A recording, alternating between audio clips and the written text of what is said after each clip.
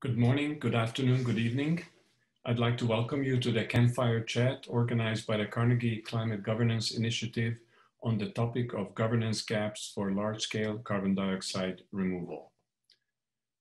We have 5 experts, guest speakers with us to share their experience and, more importantly, their different perspectives on these issues. In a moment, I will ask them to self-introduce themselves. I just want to remind the participants that this is going to be a discussion around the virtual campfire. We won't have long speeches, slide presentations. The emphasis really is on discussion and first within the guest speakers and then answering your questions. So let me start by introducing myself. I am Janos Pasztor. I'm the Executive Director of the C2G, of the Carnegie Climate Governance Initiative. I've been doing this since 2016. Before that, I was with the UN. My last position was Assistant Secretary General for Climate Change. I've worked with various United Nations and non-governmental organizations over the years. And it's now pretty much 4 decades of work on climate change. And in fact, I worked with pretty much everyone on this panel in one capacity or another, whether it was with WWF or with the UN Framework Convention on Climate Change or the UN Environment Program or other places where I've worked. But as I said, I've been working on this for 4 decades, and clearly what we see on climate change doesn't give us a good report card. So I certainly feel that the job is unfinished and there's still a few things left to be done. And I hope that our discussion will contribute to that. So with that, can I ask Thelma, please introduce yourself. Yes, thanks, Jano. And I am Thelma Krug. And I was a former senior researcher at the National Institute for Space Research in Brazil. And for 13 years, I have been co-chair of the IPCC Intergovernmental Panel on Climate Change Task Force on National Greenhouse Gas Inventories. And then on 2015, I was elected one of the 3 vice chairs of the IPCC. For many years, I would say about 13 years, I represented Brazil in the negotiations in the Climate Change Convention, and particularly on issues related to land use change and forestry. So I think that is basically it, Janos. Thank you. Thank you, Thelma. Stephan, can I come to you, please? Sure. Thank you. Thank you, Janos. Stephan Singer. I work for Climate Action Network International, representing about 1,500 NGOs worldwide in 120 countries, environmental NGOs, development NGOs, faith groups, social justice, climate justice, and grassroots groups, etc., etc. I work for Climate Action Network International since 5 years. Before that one, I had been more than 20 years with WWF. I was Director Energy Policy there. And today with CAN, I try to advise and help my friends and colleagues in the civil society movements on climate science policy and clean energy policy. Thank you, Stephan.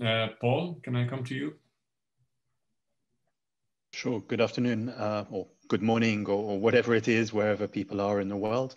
Paul Watkinson. I work for the French Ministry of Ecological Transition, and for many years I worked running our delegation in the multilateral climate talks under the United Nations Framework Convention, and I was also part of the team that prepared and ran COP21, which produced the Paris Agreement. And in the past 2 years, 2018 and 2019, I was chair of the subsidiary body of scientific and technological cooperation under the Climate Convention. I should stress that I'm speaking very much in a personal capacity, and nothing I say commits any of the organizations which I work or have worked over time. Thank you, Paul. Julio, can I continue with you, please? Sure, yes. Good morning, good afternoon, good evening. Thank you for the invitation. My name is Julio Cornado. I'm currently the Director of Environment and Ocean Affairs in the Ministry of Foreign Affairs of Chile. I've basically been involved in the UNFCCC negotiations for some time now. I guess the most important part of that role was as a coordinator of the negotiation team for the COP25 presidency. And on that capacity, we were in charge of the presidency role in COP25 in Madrid. I'm also an adaptation committee member in the UNFCCC. So that's basically been my connection to this. And as Paul was saying, I'm also speaking on my personal capacity and in this important topic. But none of my opinions at the moment can represent or intend to represent the views of my government. Thank you. Thank you, Julio. And before going on to Bill, just to say, Thelma, that this is a campfire chat and your cat is totally welcome. So just when she wants to speak, please mention it so we can turn on the interpretation. Thank you. Okay, Bill, it's your turn. Yeah, I'm Bill Hare, and I'll try and keep my dog out of Thelma's vision. I've been involved with the climate issue now for more than 30 years, I guess. So I started out working in Australia. I was actually on the Australian delegation that negotiated the climate convention, then worked for Greenpeace International for a number of years on many aspects of the climate issue before starting climate analytics at the end of 2008, which is headquartered in Berlin. I'm now based in Western Australia, actually partly due to COVID. So I've got a broad experience on the issues. I've also been involved with the IPCC in different capacities, including as a lead author in one of the assessments and so on. So I'm rather interested to hear the different perspectives tonight, including from old friends and colleagues. I'm sure there's going to be quite a lively discussion. Thank you. Thank you very much. And as you can see, we have a fantastic group of guests with us. So I also look forward to the discussion. Now, just a few words about the Carnegie Climate Governance Initiative. We're a foundation philanthropy-funded initiative. We are 16 people working virtually, even before COVID, on 3 continents. And our mission is very simple. It's to catalyze the creation of effective governance frameworks for approaches that can alter the climate, such as carbon dioxide removal or solar radiation modification. Our role is impartial about the use or not of these approaches and technologies. One part of our strategy is to encourage learning through conversations like the one, for example, we're going to have today around this virtual campfire. Now, the purpose of these discussions, these campfire chats, is to really show the diversity of views based on different political, cultural contexts and experiences that the people we invite have. And of course, in order to really demonstrate the diversity, we need, of course, as many people on each campfire chat as the diversity, but that's impossible. So we do the best we can to bring in people with different geographical, gender, socio-political backgrounds and so on. But we obviously can't achieve that at every single webinar and every single campfire chat. But on the whole, I think when we look at that, I think we now have over 50 experts who've been engaged in this process. I think we've done pretty well. Now, I encourage our speakers and I encourage the participants to ask challenging questions, but of course, all the views expressed here are those of the guests and not necessarily of the Carnegie Climate Governance Initiative.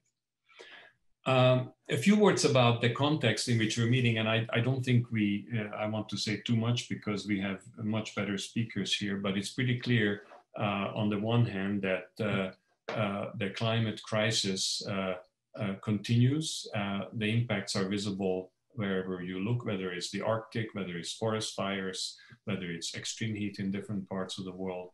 And we also know from many scientific studies, including in particular from the IPCC's special report on 1.5 degree and others, that emission reductions must go into absolute full speed. And even then, even if we are able to maximize our emission reductions, we will still need some level of carbon dioxide removal of some of the carbon dioxide removal approaches in order to be able to maintain the Paris goals. And we need those removals to first offset the difficult emissions, aiming for net zero. And then we will need those removals to go beyond net zero into the net negative period at some point in the future. Now, the unfortunate reality is that the world is not yet in turbo mode for emission reduction. So the relationship between the speed and the amount of carbon, the speed of emission reductions and carbon removal is clearly something we will need to discuss. What is interesting as a backdrop to our discussion is that a number of countries have committed themselves to net zero targets by 2050. And then the question arises, what do they need to do both on carbon removals themselves and the governance challenges that these issues are posed? And that is what we want to focus our discussion today. Sometimes it's unavoidable to get into some technical discussion of the different approaches, but what we really want to focus on is what are the governance challenges? What are the gaps in governance that need to be addressed? Why we think that those gaps are there and how we can meet them. So, and how different intergovernmental and other international processes actually address those issues.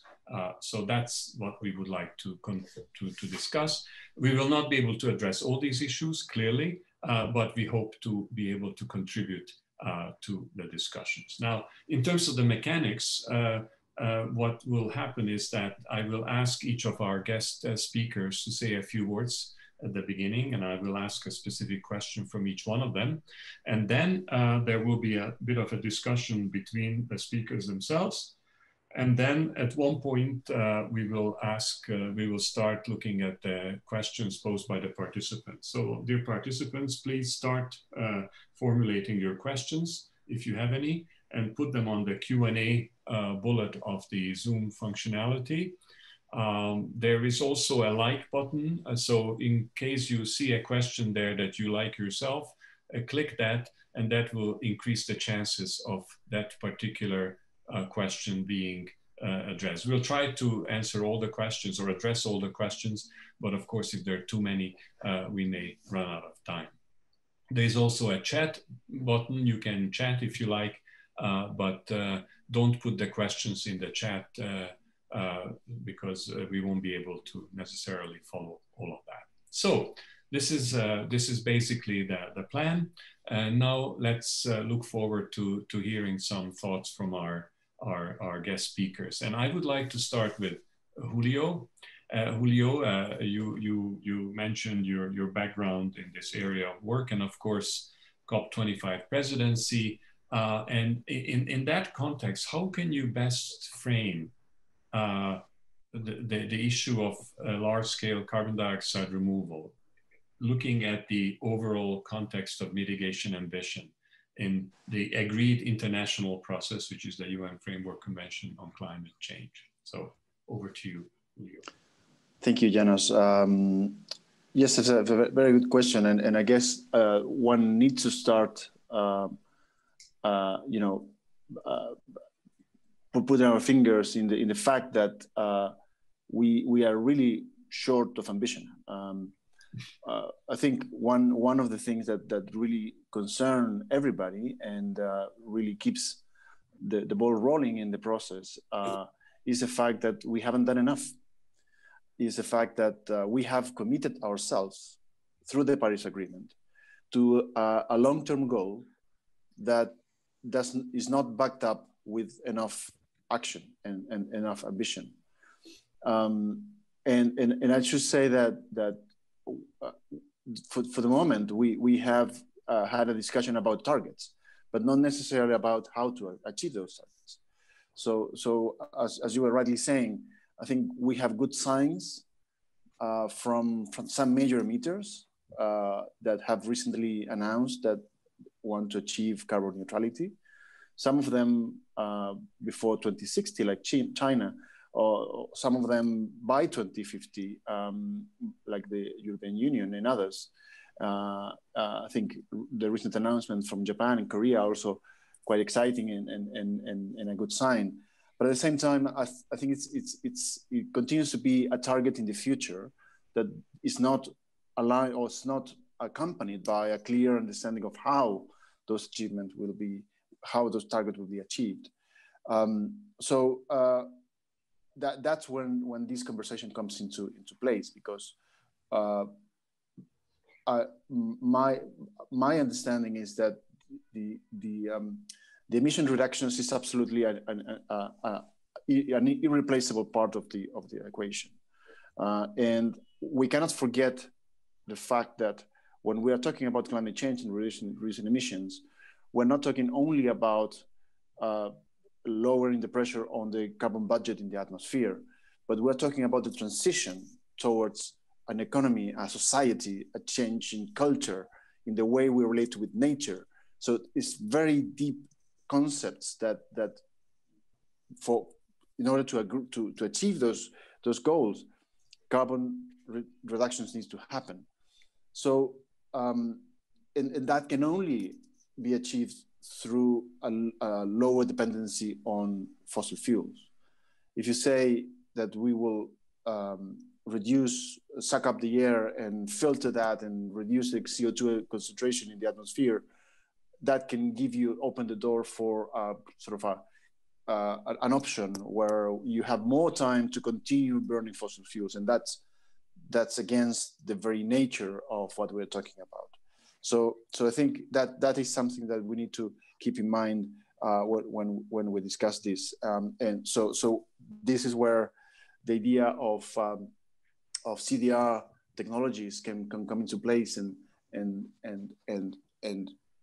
from that frame, you can address things like overshooting, for example. When you say, we are in an ambitious pathway, but we have hit some overshooting in the trajectory of the emission reductions, and we might need to use some technologies in order to adjust a little bit that overshooting, not because we don't want to reduce those emissions, because there is a clear commitment to do it, but because using those technologies can help us reduce further those emissions. So I think that is an important concept, not always easy to explain or to understand, but central to this discussion.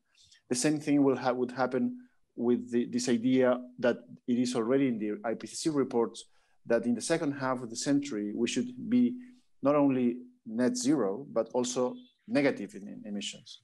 So some of those, when we get to the very, very lower end of our emissions, and maybe the abatement costs are very high, at that time, there could be a possibility of considering reductions that would necessarily go through CDR and artificially, so to speak, removing CO2 from the atmosphere.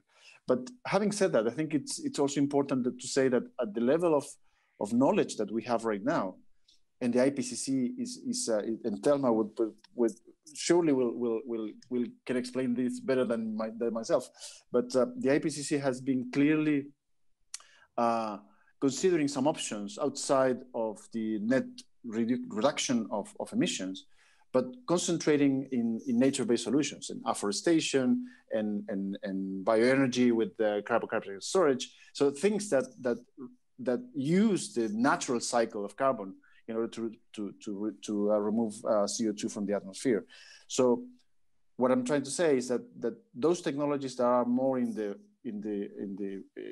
forefront of innovation are still somehow in the fringes of the analysis, and this is basically due to a issue of scales of deployment of those technologies, but also about the safety of those technologies. And I think that this is also something very important to keep in mind.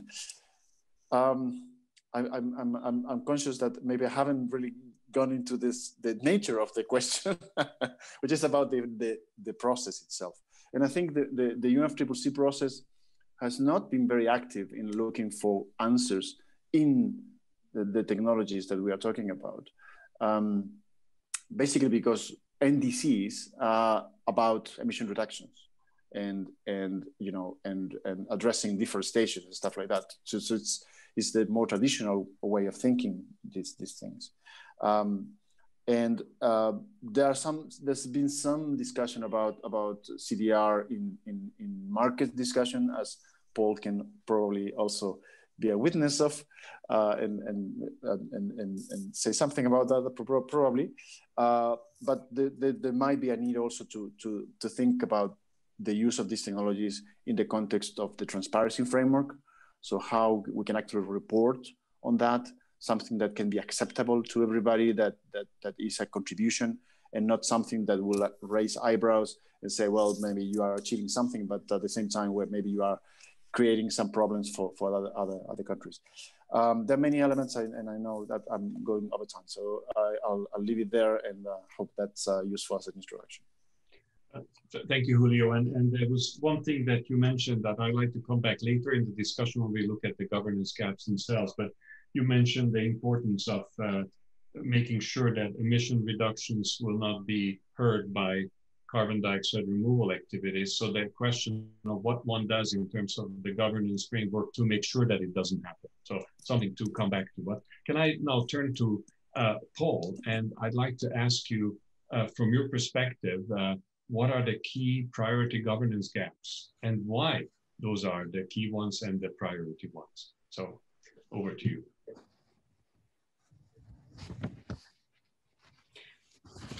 Paul, I think you're frozen. Okay. Well, I'm happy to. You're there. Okay, good.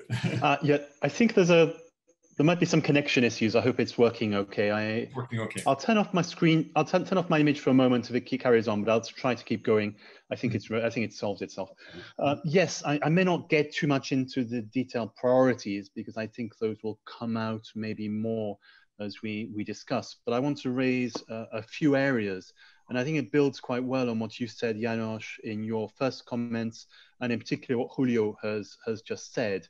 Because it seems to me the areas we really need to get to grips with in talking about carbon dioxide removal at large scale is firstly when and how it is really acceptable and necessary. We already have many areas where we work on absorptions in the sinks area.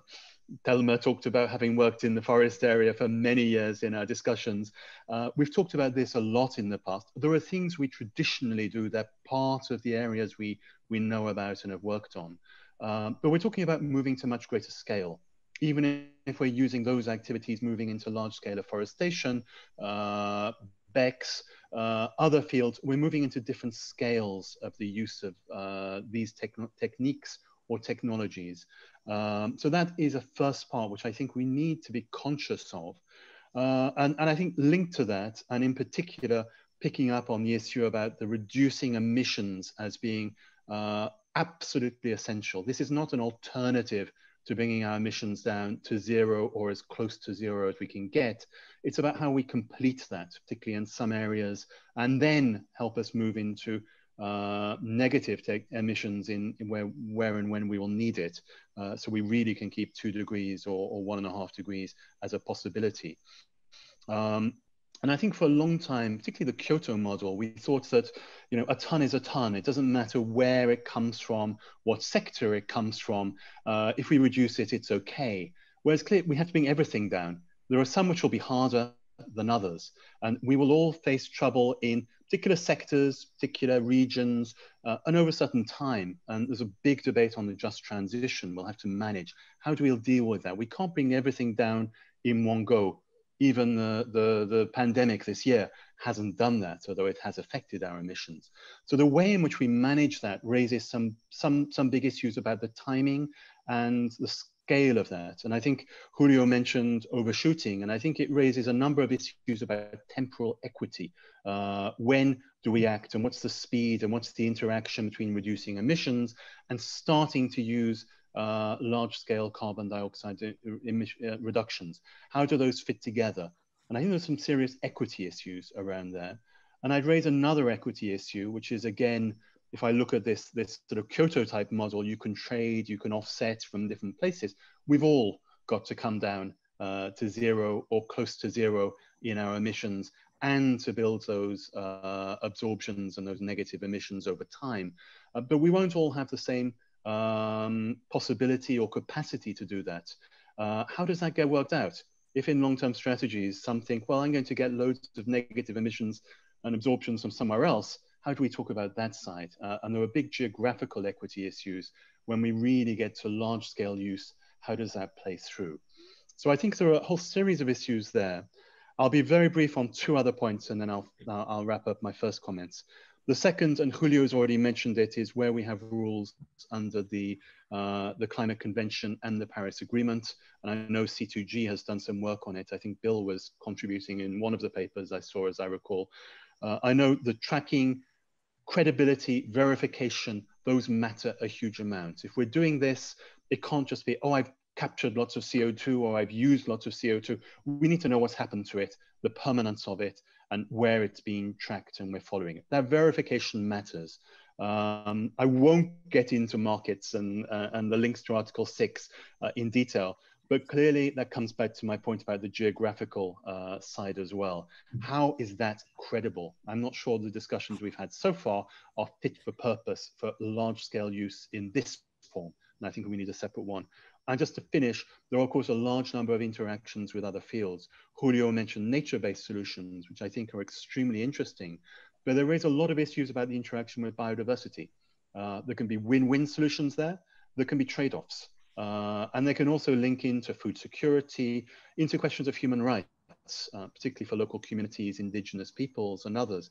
Those are very complicated issues we cannot solve only under the Climate Convention or the Paris Agreement. So there are many areas which go beyond our scope and which we'll have to think about the linkages there.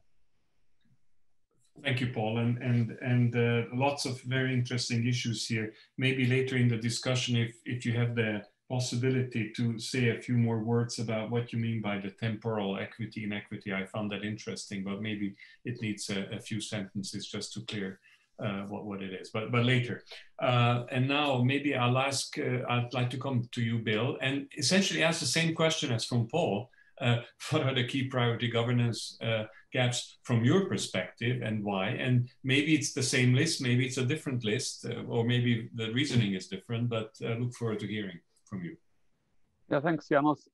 Yeah, great. Look, I've got, I guess, first to frame the governance challenges. As Paul alluded to, we've done some work on this, and so we have identified the governance challenges in this area as being framed by 4 big issues. I think Julio has already mentioned that. For example, the scale and speed of mitigation. And then another big question is, what about the incentives for scaling up CDR?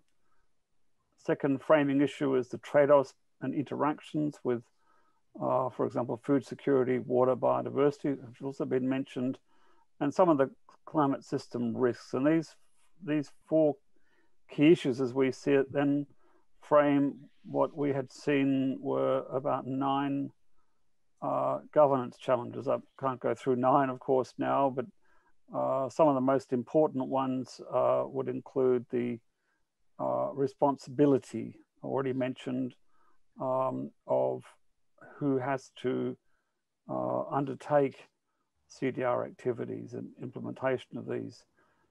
Another governance challenge is a little bit more mundane, but really fundamental, is how do we develop systems to monitor the progress we're making towards getting towards negative emissions, towards removals. At present, we don't have a good system for doing that. How do we, third point might be the systems needed to measure, report, and verify CO2 removals. We don't really have those systems yet, nor do we have the legal architecture for that. Fourthly, as has been mentioned, a number of the the scale of the CDR measures also poses challenges for sustainable development trade-offs. How do we build that into the governance of CDR to ensure that we don't overdo it on carbon plantations, subtracting, damaging biodiversity, water or food, for example? A fifth element of concern is how do we make sure that these CDR measures are durable, that is permanent?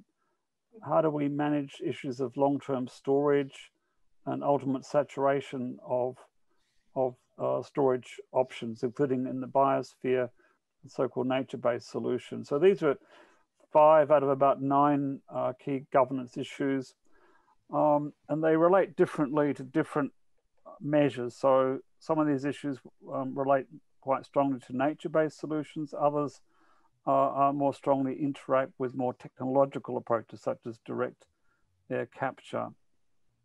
Looking at nature-based solutions, for example, some of the governance challenges there really very importantly relate to how to ensure that the kind of measures being proposed or introduced don't damage biodiversity, food or water security. And on the mitigation side, how do we make sure that the application of nature-based solutions don't or are not simply allowed, used to allow an increase or maintenance of emissions from the energy system that would otherwise have been reduced in the absence of those nature-based approaches. Critical issues, for example, on finally on, say, technological means of removing CO2 from the atmosphere.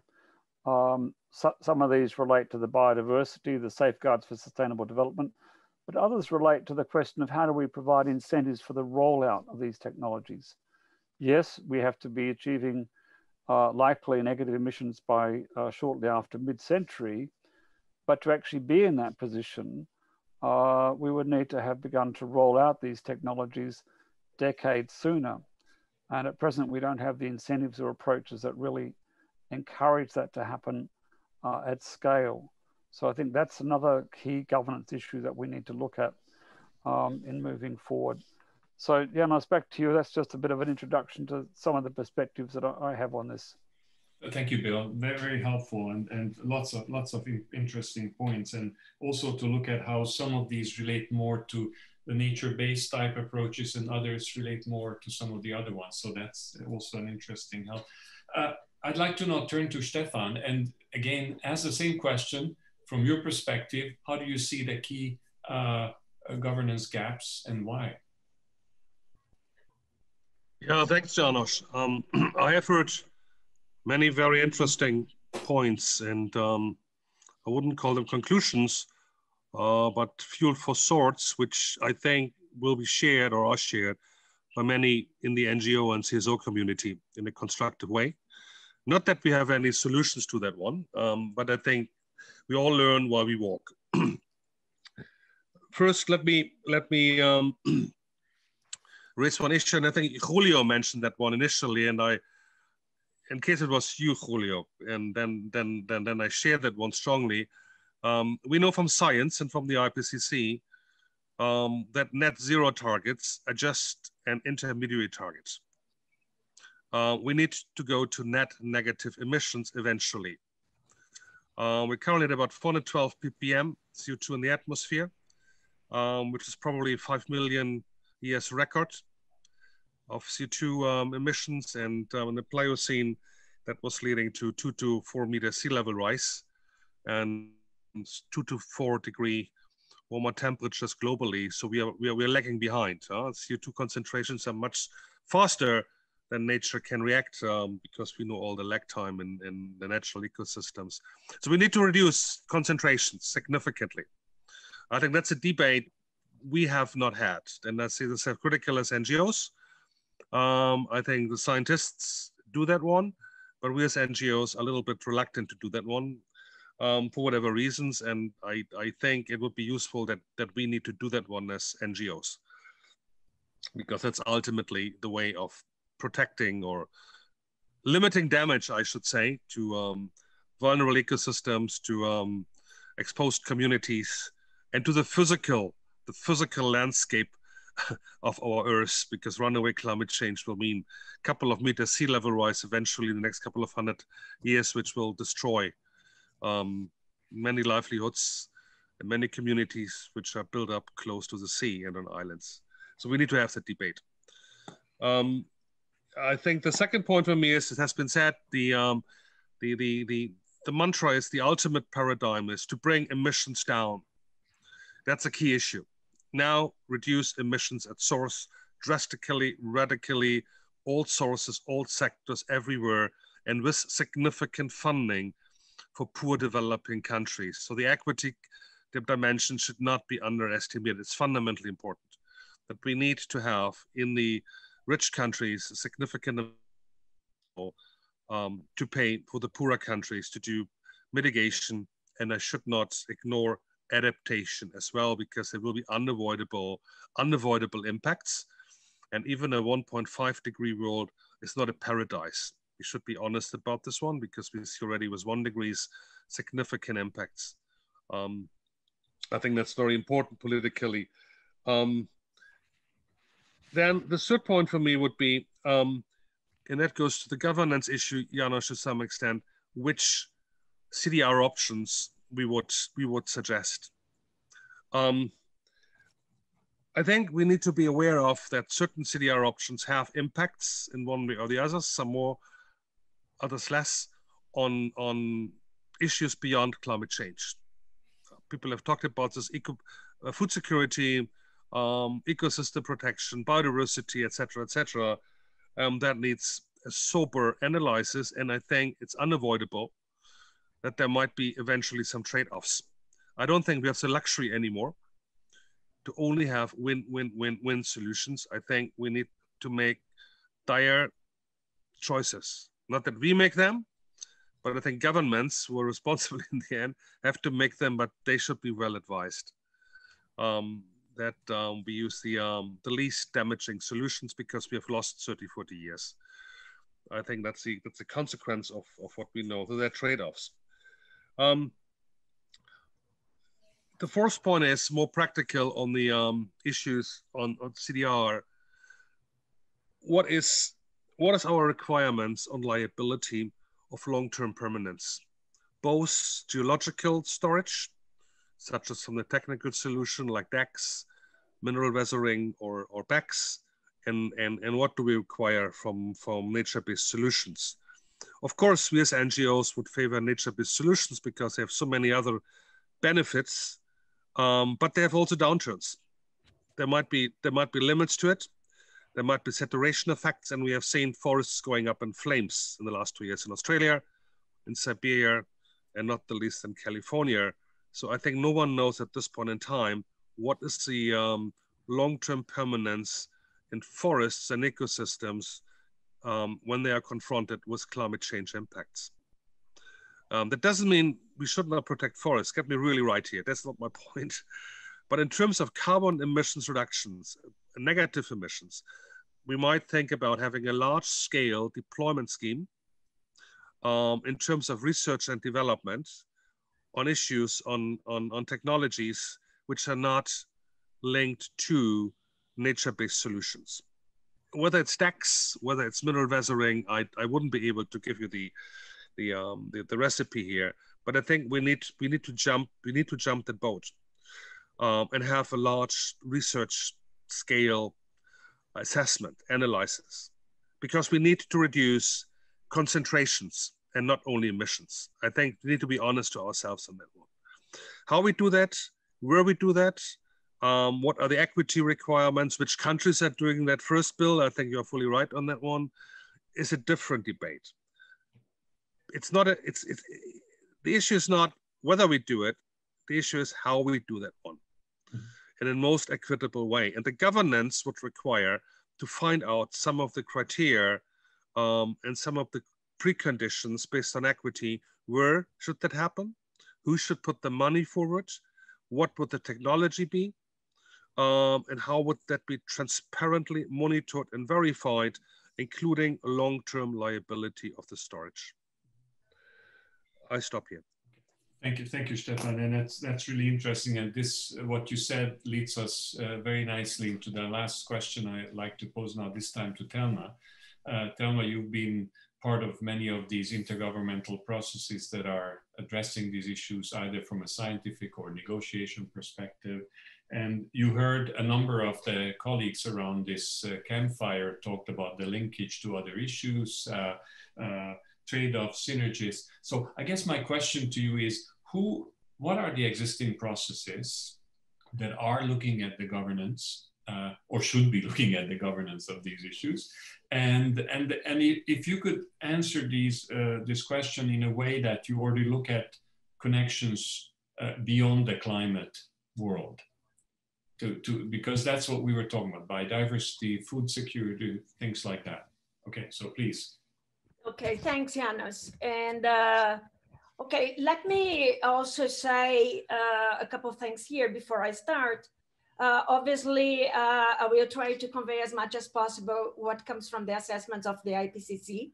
So I want to be even faithful to the language that IPCC uses. And then, if you allow me, I will change my hat. And since this is informal, I will bring some of my own personal considerations on some issues. So I will make it. You're welcome to use as many hats as you like. Okay, so to make it absolutely clear that some of these might come from my own perspectives. So from the IPCC point of view, Janos, it's recognized that there are very scarce governance mechanisms, today, and basically they are either targeted to some specific CDR options, like ocean-based CDR, or aspects of the CDR. For instance, the indirect land use change related to bioenergy upscaling. And we know that the only international governance mechanism in place is the research and development of ocean fertilization within the Convention on Biological Diversity.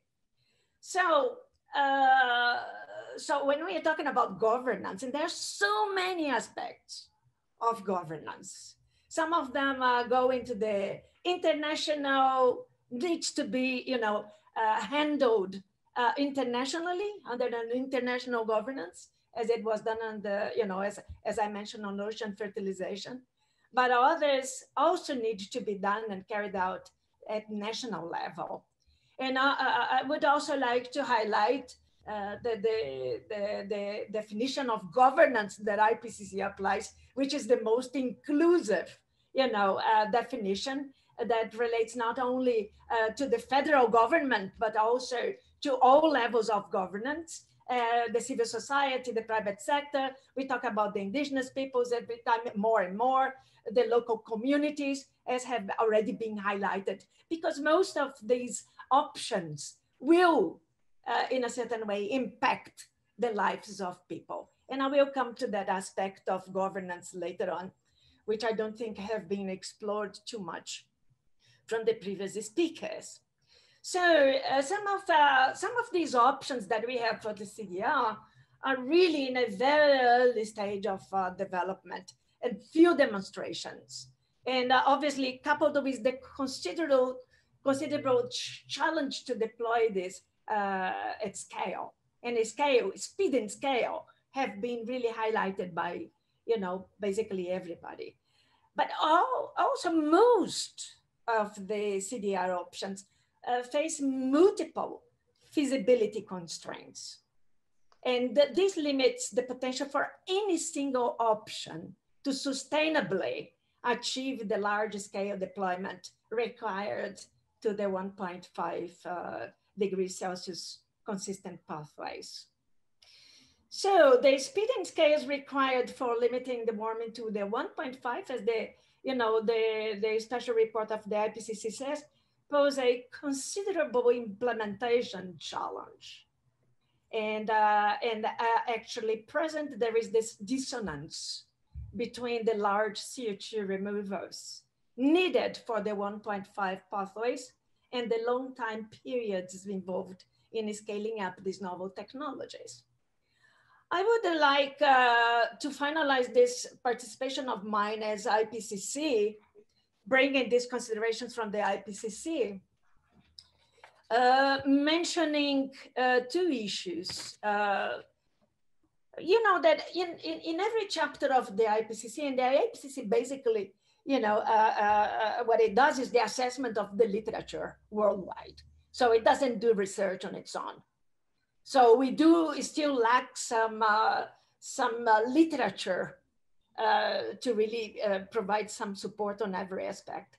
I would say that one of the issues that are important, that I would say really there is a lack on governance, is on the governance of research. And the IPCC raises the issue of knowledge gaps around implementing and strengthening the global response to climate change. And that would to be urgently resolved if a transition to the 1.5 world is to become a reality. And it singles out two issues that I'm going to raise, and I'm going to bring the specific language that IPCC uses in terms of these knowledge gaps.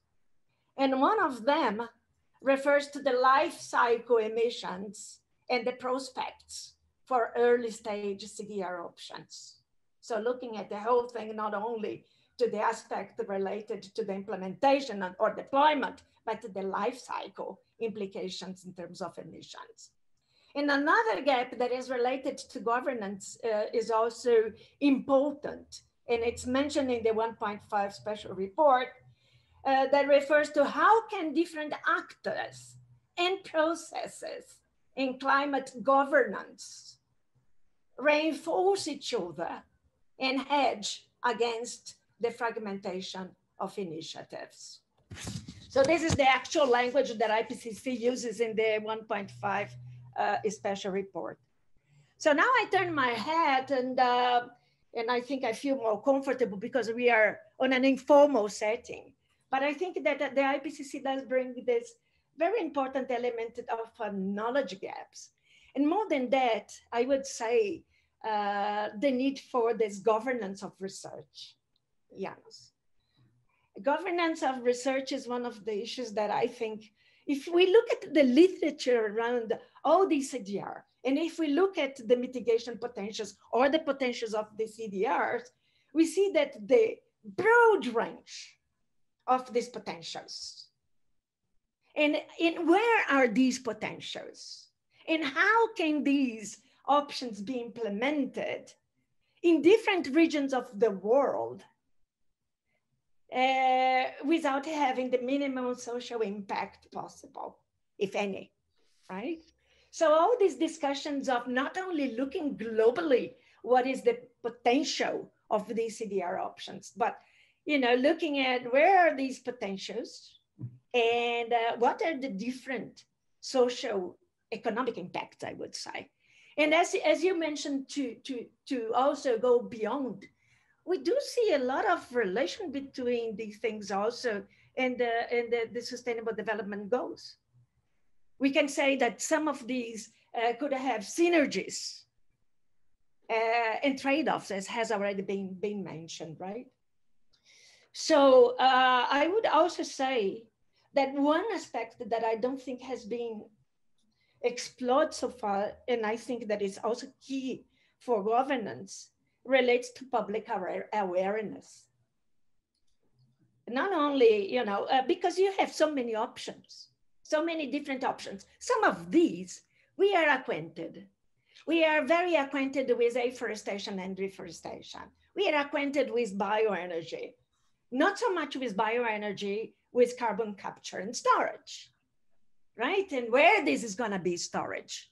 And we have already identified the liability issues related to the permanence, which it seems not to be, if the sites are, chosen carefully, that would not be so much of an issue. You could say that the permanence there would be for many, many, many years, thousands of years maybe.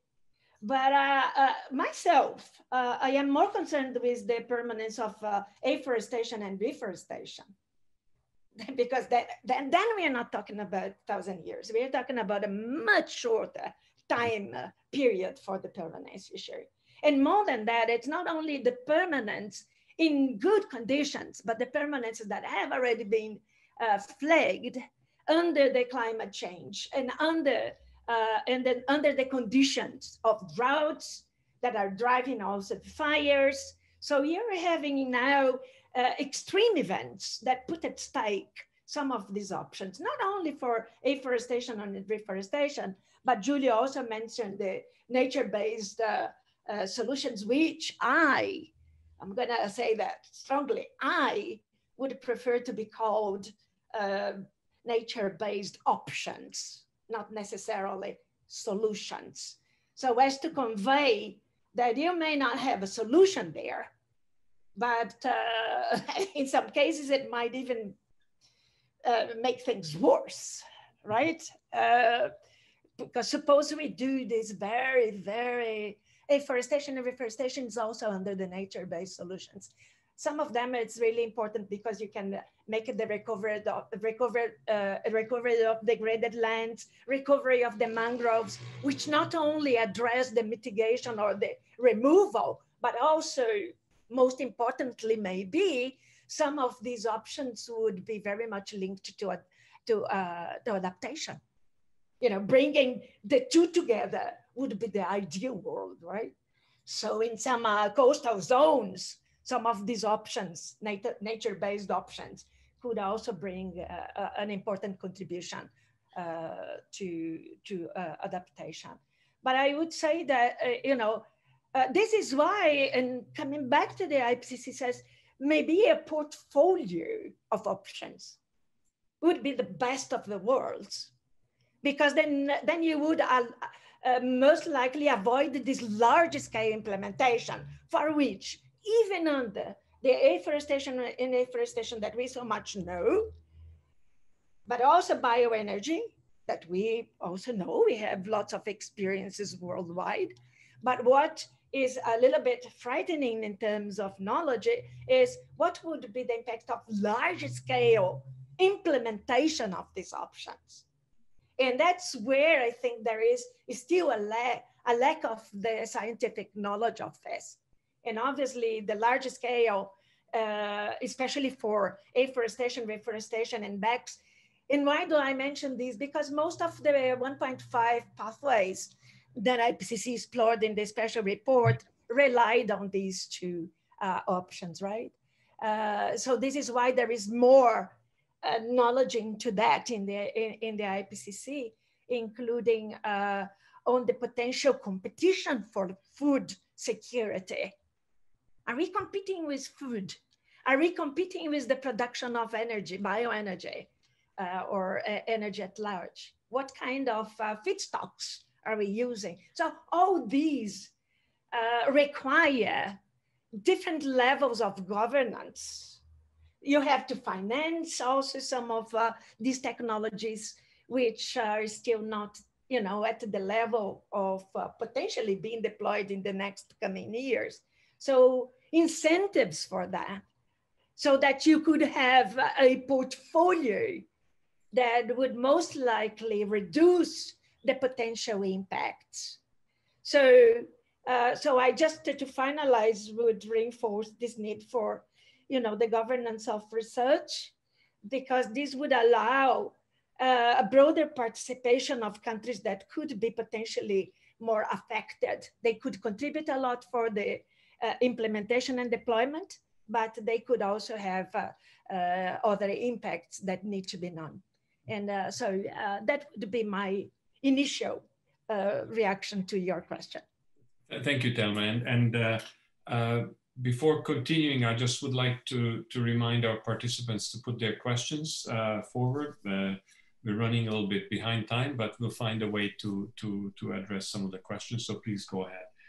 Now, colleagues, are there any of you who would like to ask a follow-up question from each other? I've noted a few things that I would like to follow up on, but first, if there is anybody who would like to to sort of follow up or ask a question from each other, this is a good moment. So I see Stephan's hand, so let's do that. Go ahead, Stephan, and then Bill. Yeah, thank you. I'll keep it short. Thelma, I'm going back to you. I think, sorry to say, I think you make the same mistake that the IPCC has done in the past and many other scientists have been doing. We talk about afforestation, reforestation, and BECCS. We do not talk about restoration, which is a different category. And I think we need to include that one. Reforestation, afforestation tend to be industrial planted activities, as useful as they might be, right? But they are not necessarily linked to issues of addressing a multiple and plethora of other benefits. So restoration for ecosystems, and I agree with you that this is linked, that has many links to adaptation as well, are fundamentally important. But let's talk increasingly about restoration as well, in addition to protection of ecosystems as a way forward, as the key solutions, if we talk about nature-based solutions, or you say nature-based options, I don't care, form follows function. But restoration is very, very important, I think, and not just and afforestation, right? That will be my point to you in that context, and I think that had not been explored. The second thing is, in the context of forestry, the duration of forest harvesting cycles is very, very important. We know from science that if you harvest, what we do in Europe and in North America, I don't know about Brazil, but it might be similar.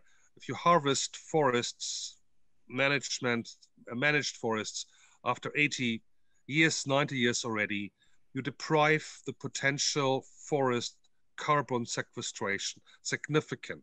If you prolong the forest cycle, the forest harvesting cycle to 100 years and longer, then you can harvest much more carbon and you will store also much more carbon. So I think there are issues in there which are not just addressed with the simple scheme of and afforestation, but need to look into the sustainable management of ecosystems in case they are managed. And we need to look into leaving certain ecosystems alone, protected and alone. Is that possible? I do not know, but I think that's very, very important. Thank you. Okay. Bill, unless you're, just a second, Bill, if this, is your question related to this or is something else? Okay. Your mic, please. Keep your mic on. It's not exactly what it is. Okay, then Thelma, go ahead, please. Yeah, I'm going to try to be very concise. So, Stephan, thank you for the two issues. So on the first one, on the restoration, I think that the IPCC does include that it depends where you read. When I am reading the AR5, I do see a broader range in the chapter that addresses agriculture, forestry, and other land uses, where you see the restoration as included, not necessarily as ACDR, but I would say that all the options that you have that remove CO2 from the atmosphere would be an option that would be viable. The next issue is a little bit more complex for me. And I agree with you that duration of the harvesting cycle is an important, but you mentioned that to the removal of CO2. And I would say that that removal, it will work if you have not reached the saturation level, right? So the saturation level that would then be very little removal of CO2 from the plantation. So this would be my my comment on this. But to be short. But I agree with you that restoration. We talk also about sequestration of by the soils. We do a lot for that. That potentially is one of the options that would be ready to be implemented. But it is hard because soils are a little bit slow to react, you know, to the changes in practices. Yeah, thanks. Thank you, Thelma. Bill, over to you. Yeah, we've been discussing quite a lot about general principles and issues. And as a scientist, I always like to find examples to talk about and ask questions about. So here's one.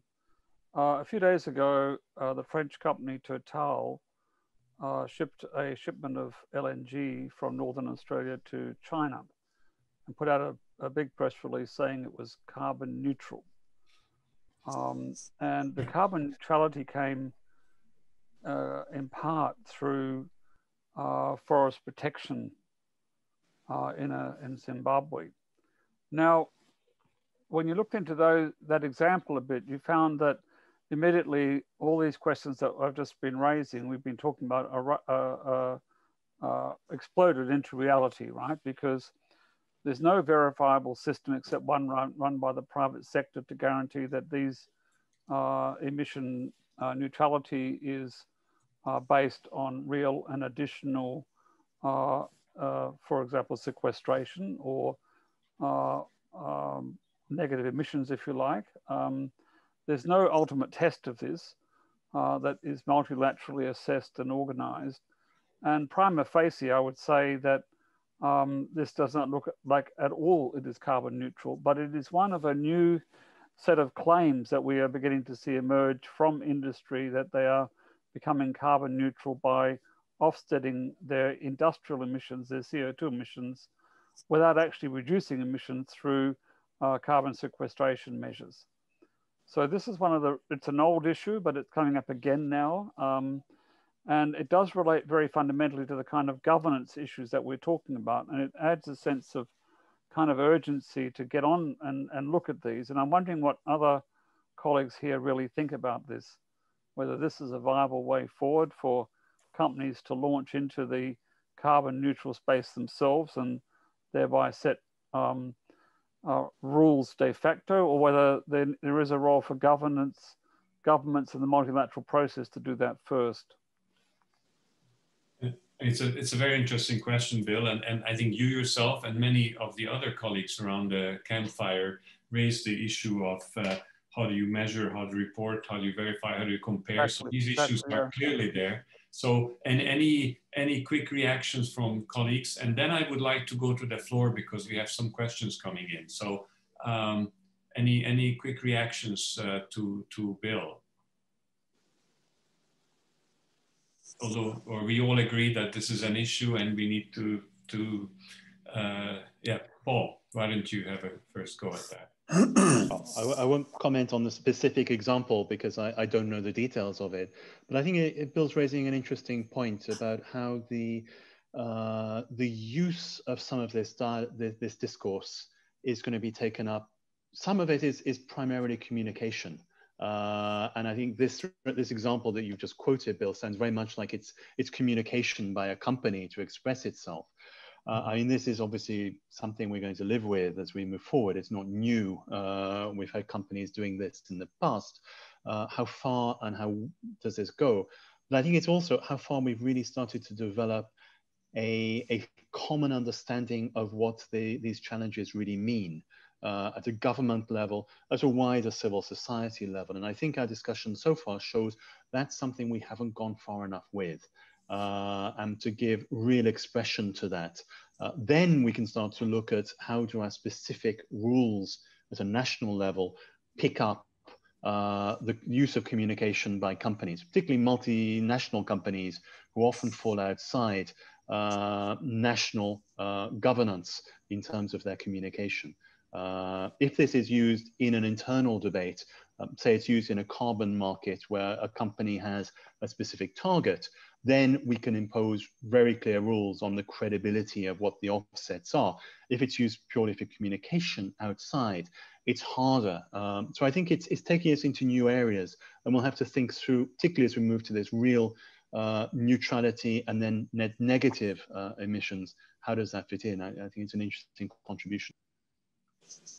Okay, thank you, Paul. That's helpful.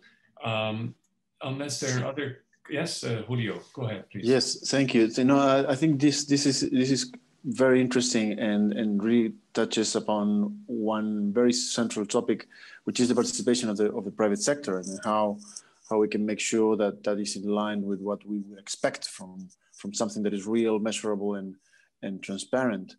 And for many of us in this panel, we have seen that that there have been proposals in the past in the UNFCCC process to see how we can actually have some coherence and integration between the way countries report, governments report on their targets, at the same time giving clear indications and frameworks for the private sector to say what is a meaningful reduction, what is permanent, and how the private sector can actually contribute from their own operations. And I think we need to be honest to ourselves and say that we haven't been successful in that discussion.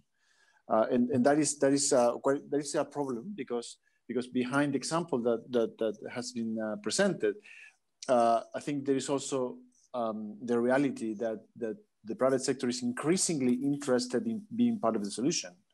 And if we are not able to make a distinction between things that are simply for communication purposes instead of real solutions and real contributions that aim at what governments are being committing to, I think we're in a situation that we are not, providing the tools and spaces to channel that interest that is coming from the private sector that is also transitioning to a low carbon cycle. So I think that's also a missing piece of the puzzle that we also need to think about. Mm-hmm. Can I just have a very short intervention on that one, Janos? Sure. Yes, go ahead. Julio, I think we should not make. I understand where you're coming from, and I'm in line with having the role of the private sector understood and working with them as a fundamental implementation agency or sector to help us to achieve what we want. But the private sector is not monolithic. I mean, I'm in the advisory committee of the Science-Based Target Initiative, which has 1,050 companies now. They're so diverse. It's not monolithic. They're all different interests. And it would be a big mistake to believe that those who are the loudest and who are the biggest polluters would determine what is the corporate sector interest in that one. Mm-hmm. I think those who are the loudest and the biggest are also the biggest polluter. And those are those who are responsible that the other companies feel some responsibility to take action. There's a huge difference between Vestas, a windmill producer, and BP or Shell. There's a big difference between Exxon or Gazprom, who want to go carbon neutral as well, and the major medium-sized company which wants to purchase 100% renewables. We need to acknowledge that one. And I think we need to be very sure that we do not allow, and US governments do not allow for cheating and for greenwashing. Let's work with those companies which are really and truly wanting to reduce emissions as much as possible, and not those who go for cheating with land use emissions. As important that is to invest into protecting forests and go for restoration. I'm not denying that one. But whether we do that via credits and let them off the hook by emitting more CO2 is a completely different thing. We need to be very honest to ourselves that we do not cheat the atmosphere. Okay. Thank you, Stephan. And Julio, come back quickly. No, we go ahead, yes. And then I want to go to the questions. It's just that I think it's an interesting conversation, and I couldn't agree more. I mean, the question I was trying to set to, or the issue that I was trying to explain is precisely that we don't have a common understanding of how we as governments can avoid being cheated by these efforts from the private sector. And sometimes the private sector is demanding from guidance to say, what, I'm really committed and I really want to contribute to this. But how can I make sure that the efforts that I'm putting in place are going to be recognized as such? What are the standards that I need to comply with in order to do that? And I fully agree. We need to avoid, ignoring those imbalances within the private sector. But this is precisely something that might need to be discussed with all its complexities. In the UNFCCC process, there's been a lot of discussion about conflict of interest, and there are and we shouldn't avoid that discussion either. But there is a vacuum there, and I think if we want to take the best of those contributions, we might need to have some governance discussion also in trying to define and sort of separate what is pure communication to what is actually a real and honest contribution. Thank you. It's very interesting, Bill. The issue you put on the table here is to be about something concrete. In this case, it was about Total suggesting that something was or wasn't climate neutral. One of our participants sent up an anonymous note here saying that this, at the same time, Total wants to build an oil pipeline from Uganda across to Tanzania. How can they even mention the world climate friendly and carbon neutral? I leave it at that, just to not complete that picture, but to make that picture richer. But I want to come back to one question that Doreen Stabinski asked, which I think is quite interesting, and it relates to a number of points that have been raised by you, and I'd like you to address that. So earlier we talked a little bit about the relationship between emission reductions and carbon removal. The more we reduce now, the less carbon we will have to remove. It's not clear how much this is known. And at the same time, I think Doreen is saying that how can we keep focus of governments and corporate actors focused on emission reductions? What governance frameworks do we need, or governance actions do we need to make sure that that happens? Because she's saying that the net zero initiatives enable loss of that focus. And then it obscures the magnitude of CDR that is being assumed in net zero, and eventually, of course, let's not forget about net negative pledges. So we need clarity, and how do we achieve that? And there was also mentioned in your various earlier points about participation of the broader group of stakeholders. And I haven't heard much about how to address the idea of developing societal discussions and societal participation in making choices about these different approaches. And I, Thelma, I do use approaches also not just for nature-based, but for other quote-unquote solutions as well. So anyway, but I think Doreen's question about the focus on emission reductions, how do we, what governance actions, frameworks do we need to keep that going? So please, any reactions from any of you? Well, I think, isn't that in the short run a lot about how national governments design their instruments to achieve emission reductions? So if national governments have a regulatory framework that allows the kind of offsetting that I just mentioned, then the net zero issue becomes exactly as Doreen has described, that it becomes a system for licensing ongoing emissions of greenhouse gases. But if the frameworks are designed that don't allow for that, then you create the incentives not to do it. I mean, the EU trading system, for all its complexities, in general doesn't allow this kind of offsetting to occur within that system. Other governments have approaches that are much more laissez-faire, if I may put it that way, and certainly Australia is one of those.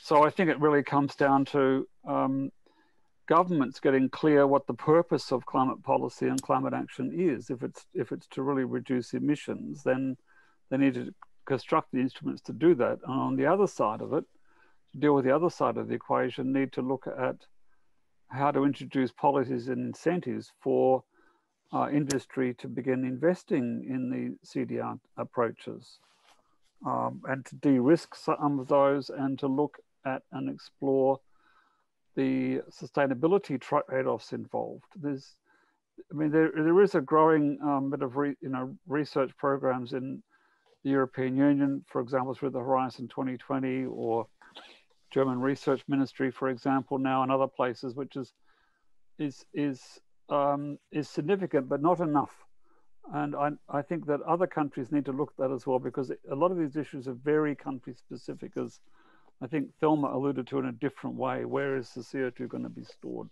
What are the options? Well, they're different in each country, and there are going to be different sustainability trade-offs. And if you go back to those general governance points I was talking about, I talked to 5 of 9, then you can locate these issues within that framework for governments to look at.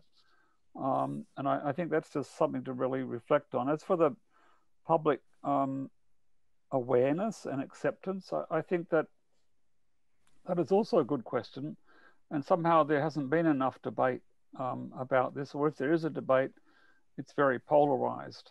So I think one also needs to reflect on ways to have public discussions about these issues that aren't as polarized as they've been in some contexts. Thank you, Bill. I think, Paul, you would like to also respond to this? Yeah, quite quickly. I think there is another framework we need to bring into here, which is the work that governments are doing in developing long-term strategies to get to sort of decarbonize totally our economies and think through the way forward, at least to the middle of the century, is the main time frame most of us have been working on.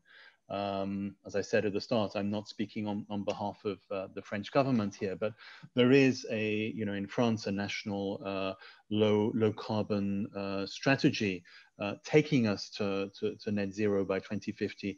That does include some use of sequestration, of course, strengthening that in the land and forestry sector, but not in a broader sort of logic of trading. It's not that sense, it's on our national territory. But I mean, these are tools which can also be used to have part of this conversation. As we think through what is that transition we're taking forward, it becomes explicit what we are thinking about driving down emissions totally in the energy production or electricity's production and wider energy sector. It becomes explicit what we're thinking about emissions in industry. It becomes explicit about what we're thinking in building and other service areas of our economy. So these choices become much clearer when we put it in that framework. It's not a choice between a generic debate on carbon dioxide reduction or not. It is, what are the specific policy frameworks we are putting in place as governments? And I think this is where some of that debate must take place. And I think that is also an area we must probably go further in involving the public. I mean, in France, again, we have just had the fascinating experience of having a citizens' convention looking at our climate policies and making recommendations. There's now a slightly awkward debate about how far the government and then our parliament will take that up. And I don't want to comment in detail, that's ongoing.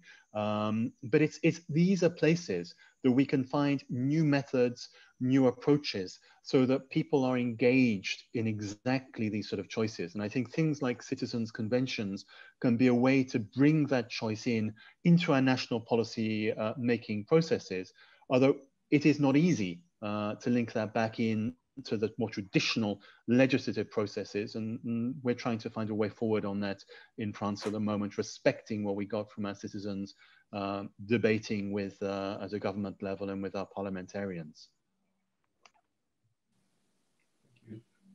Okay, can I just continue on the same line and maybe ask Thelma to say a few words here?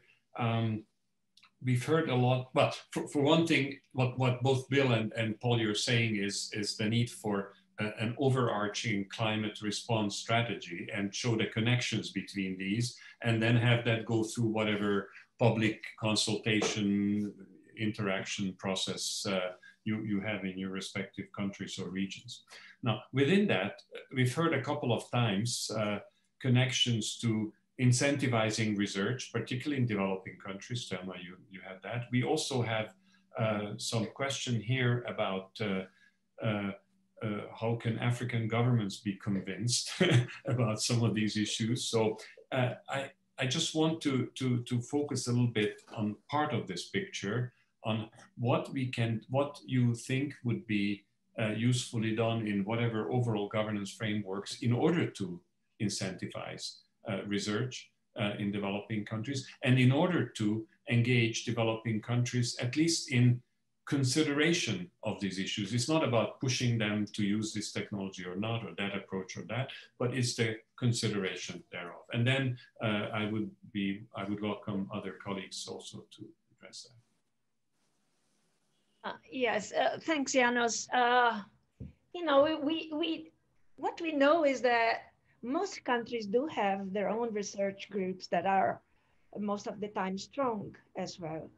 But the issue is how these things are scattered. And sometimes, you know, a focus on a specific aspect or technology, or as I said, some focus on something specific of interest to the country, but not an overall idea of the research and implications. As I said, you know, I very much appreciate public awareness, as I already mentioned. I think there is a need for people to understand why some things, you know, are being discussed. So I would say that there are several ways we can stimulate a broader discussion on research and bringing more research communities together. And I think that this has to be outside the realm of the, for instance, of UN bodies, which might take a long time to do this, or focus on a specific aspects. But you know, to have institutions that would stimulate the discussions, which could start to be developed at a regional level, where I think you know, countries share common problems and issues, and then broaden up to a more global level of research. But I also would like Janos to say, you know, especially, you know, in developing countries, and now I'm going to use only one thing that IPCC deems as a very important element for the implementation of mitigation. And I would say that, you know, if we do ambitious mitigation, we would not need necessarily to make use of, you know, other options, including CDR, despite, although for the 1.5, some level of CDR will be necessary. But so when we are talking about ambitious mitigation and looking at it as how IPCC sees international cooperation as one of the means by which, you know, this could be stimulated, in particular for developing countries. This could basically help a lot this transition, especially because the developing countries have potentially more room or flexibility, and I'm talking as myself here, for changing or doing the transition to a carbon neutrality maybe, or decarbonization, you name it, because they are still in the process of development. But what I see is an impediment. First of all, we, every time we see some financial incentive on the table for this, personal, again, very personal, we see that first of what comes on the table is risk assessment. And this might, you know, avoid the implementation that could be rapid, because you have so many constrained conditions for the implementation of some of these transitions because of the risk, in particular for some areas or some continents in the developing world, in the South, global South, as we say. So you see, even if you think about the Green Climate Fund or other means of stimulating financially, it is not easy. The money is not there. It is promised it's not there. So basically there is a mistrust of the developing world, I would say. Please understand that this is absolutely personal. A mistrust of the developing world, which thinks that we were not the ones that brought the situation as it stands. We want to help a lot, but also we don't see the promises. We don't see a fair, we want to use the equity, fair transition. And this is an issue that I think should also be discussed. You know, when we think about bringing these issues of governance, and I think at some level it needs to be to the Climate Change Convention or to UN bodies, especially because you are thinking about broader things like, for instance, the impacts of these options in sustainable development. These need safeguards. We need to have something in place. And I think it's helpful. But when you bring this at a UN level, these discussions take so long and we don't have the time. So we don't have the time. We need to be quick. So maybe we need to find a way to stimulate action, you know, at least because we cannot think that we cannot do actions that do not need to be brought to a UN level or but we can initiate like research. I think is something that we can do without too much constraint. Just some ideas popping up here. Can I just follow up on one thing you said very briefly, because we're getting to the end of this session, but you said that developing countries may be more flexible and more capacity, but that maybe to do carbon removal because they're still at the early stages of development. At the same time, and as remarked by one of our participants, that many of the developing countries like Global South, their industrialization policies are very, very much focused on carbon, on fossil fuels. So does that work? How do you see that? Briefly, if you may, if you can. I see this as a transition because they might not know other means quickly to change. Mm-hmm. So they need to have the opportunity to have options mm-hmm. for the development. And I think this is missing. You know, we talk about technology transfer, we talk about financial, which is not everything. I mean, you know, we are being simplistic in this discussion. We have several other issues at domestic level, like the level of the institutions, the strengthening the institutions, having policies in place, a good governance. So there is a lot there. But these, you know, if we are waiting for the ideal world, this might, you know, how actions that could start. We look at the NDCs. You know, developing countries have put forward NDCs that are not constrained and others are. You know, so why not to explore those things? Well, we're coming to the end. What I'd like to do now is, if we have 2 minutes in total, so I'd like to ask each of you for 20, 30 seconds, just a quick thought on what do you expect, on the one hand, in COP26 about these issues and beyond in the UNFCCC. So one is the UNFCCC process, UN Framework Convention on Climate Change. And the other is, what do you expect in some of the other key intergovernmental processes that are going forward, such as the Biodiversity Convention, such as the IUCN's Congress next year. So there's big things happening. Anybody would like to start? 20, 30 seconds each. Thelma, very short. COP26, very short. Yeah. One of them, Article 6. Okay. Article 6, I think, needs to, you know, come to an end. And I hope it comes to an end in a way that doesn't compromise the integrity of the whole process. Mm-hmm. So that is one. And then the next one, I know that the focus is going to be on nature-based solutions. And I hope that we have an honest discussion on the potential for those solutions or options, as I like to say, considering the limitations and potential of those options. Fantastic. Thank you. Seconds. Yeah, perfect. Any other reactions? Yes, Julio. Thank you. Quick comment. I think most of this discussion will be determined by how much ambition is communicated in new NDCs and long-term strategies, as Paul was saying.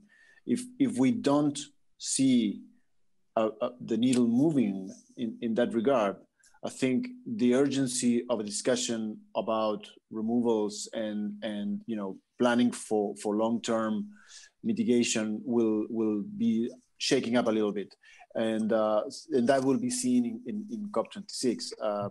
As you know, the Secretariat will prepare a synthesis report of all the NDCs presented this coming year, And that would be a very important topic to cover. Just a very, very, very short reference also.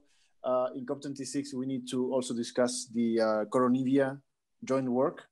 Some of the aspects related to agriculture will look also into carbon in soils. And that might also spark an interesting conversation about nature-based options or solutions, as you want to call it. Thank you. Paul, very quickly, and then Bill. Okay, I can only echo Thelma in wanting to see Article 6 finished. That's in the capable hands now of my successor, Tosi, and I'm sure between the Chilean presidency and the UK presidency, I'm sure they will deliver. But I do think it's important to see how that works, although I don't think it solves the specific interactions with the areas we're talking about here today. So making sure the rules are in place for the Paris Agreement that moves forward. As Julio said, it's very much about the ambition. And I think seeing very clearly what we're doing, just as we were saying a few minutes ago, really bringing the emissions down needs to be very, very clear. And then finally, it's the interaction with the other processes. We also have the COP15 under biodiversity in China. There's also on the desertification side, there are these other interactions. We need to be working more closely together across conventions and in different areas, and building the capacity to look at those challenges across different lines. Thank you, Paul. Bill, very briefly, please. Well, I like everyone, I'm hoping that Article 6 comes to a conclusion, but in an environmentally sound way. But I do worry, if it does come to a conclusion, what will happen to the lives of the Article 6 negotiators. I think they won't know what to do with themselves. But standing back a bit, I think that what we're looking at now with so many countries, China, the European Union, Japan, Korea, likely a Biden presidency, to be optimistic, we'd end up with 2/3 of the global economy under a greenhouse gas net zero goal for around 2050 or shortly afterwards for the COP, and a whole lot more, I would imagine. So that means ambition will be back on the agenda big time. So I'm going to be optimistic about that and say that this could be a COP of you know, which establishes the momentum we really need. But one of the big issues that does worry me is where the nature-based solutions options, as Thelma puts it, is going. Because what I see from the industry side is a very big emphasis on using nature-based offsets to continue to emit at scale. And I don't think we've thought our way around the implications of that properly for actually achieving real emission reductions. That would be a very serious hole below the waterline in the whole system if that became the case. So I think that I agree with Thelma, that needs to be a big issue at the COP. Thank you, Bill. And Stephan, 10 seconds, last words. Yeah, thank you for 10 seconds. Okay, 15. Speaking for CAN, or speaking as CAN, we're a little bit more skeptical. We believe that the UNFCCC negotiations are basically doing at best damage limitations. They haven't delivered on many issues. They haven't delivered on loss and damage. They haven't delivered on ambition. They haven't delivered on Article 6. And even if they agree on Article 6, agreeing on Article 6 is not a goal, because we prefer no agreement on Article 6 rather than a kind of loophole which allows offsets, double counting, and other bad solutions. So gonna be honest with you guys here. What we believe is the real options happen somewhere else. We see national implementation. We believe that renewable energy implementation, energy efficiency, investments, technology innovation is very important. And that doesn't happen on the level of the UNFCCC, unfortunately. That happens nationally or regionally, if you want, in terms of legislation and implementation by governments and by countries. And that's where the focus is. We're going to be there, of course, because we need to be there. But we do not believe that COP, 26 in Glasgow will be the breakthrough. It's damage limitation. Thank you. Thank you, Stephan. And with that, thank you very much. This was a very interesting discussion. And thank you. Bye-bye, everybody. Colleagues, good night, good morning, whatever. Bye.